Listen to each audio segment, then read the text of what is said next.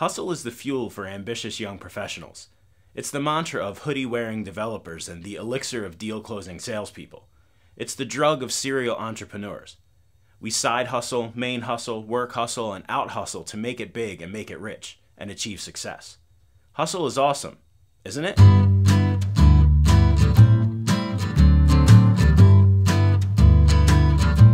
We love to hustle and feed off the energy of other people who hustle.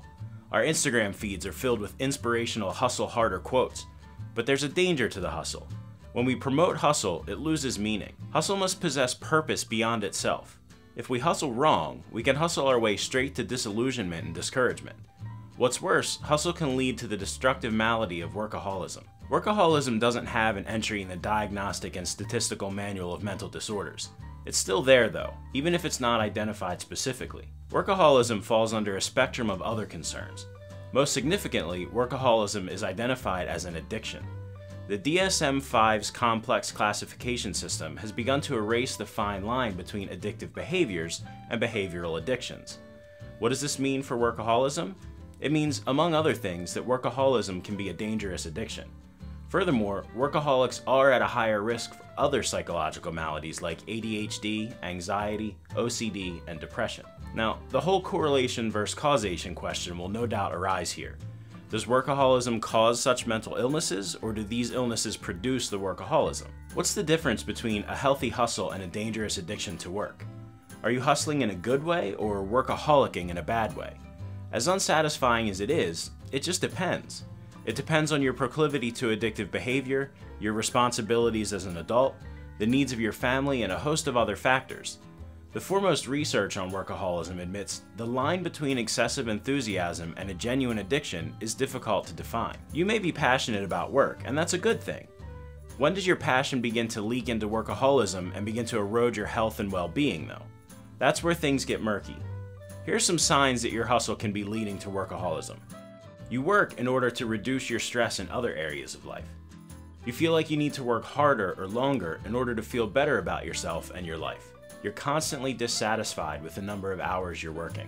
You get stressed out when you're not working. You feel angry, anxious, or depressed if you're unable to work longer than you want to. You neglect other responsibilities in order to work. You lack a sense of meaning or purpose in your work, but continue working longer and harder in an attempt to overcome it. You never really take a vacation, or if you go on vacation, you're working through it. If you think, wow, that's me, to a few of the points above, don't panic.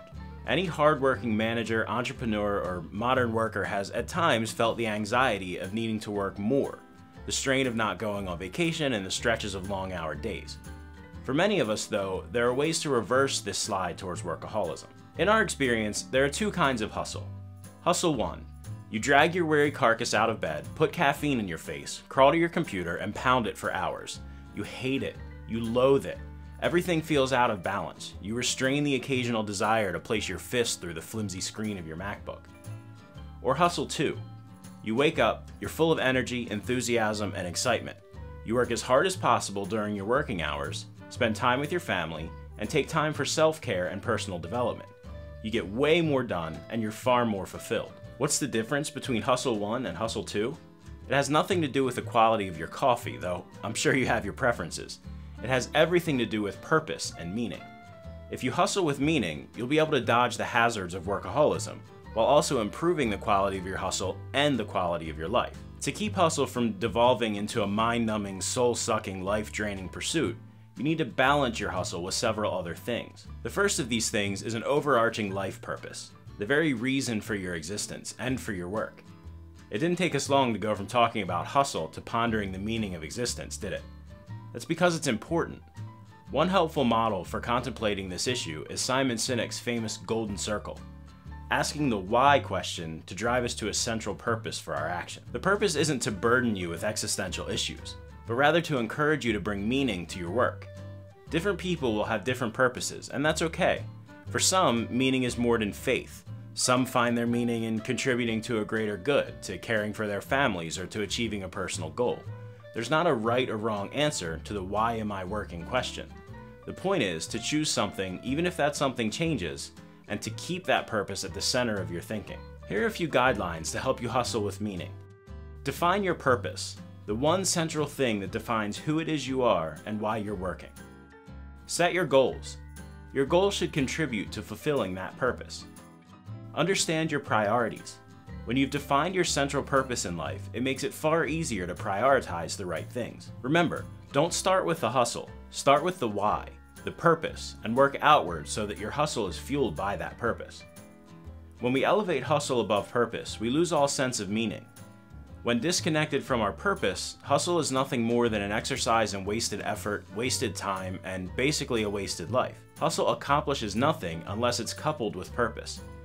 In order to live a truly meaningful life, you need to do more than just hustle.